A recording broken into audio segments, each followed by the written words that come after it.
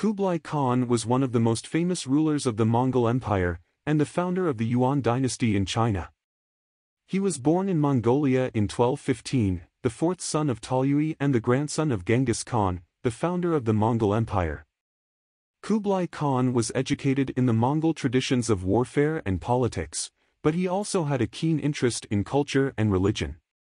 In 1260, Kublai Khan became the Great Khan, the supreme ruler of the Mongol Empire. He immediately began to expand the empire's territory, launching campaigns against the Song dynasty in southern China.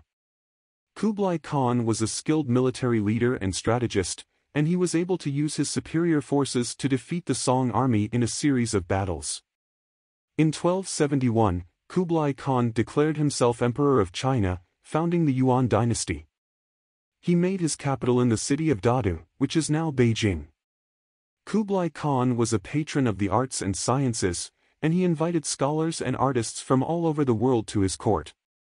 He was also a devout Buddhist, and he promoted the religion throughout his empire.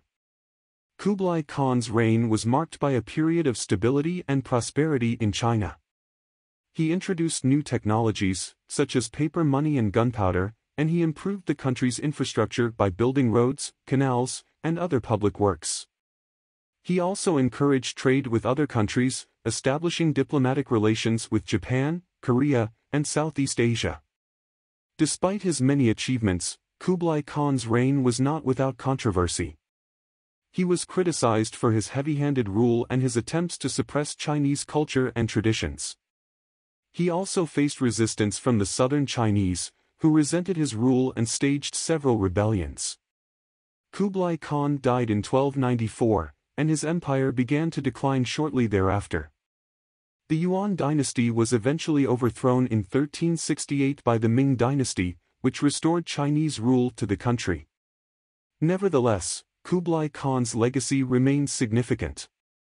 He was a powerful and influential leader who left his mark on China and on the world.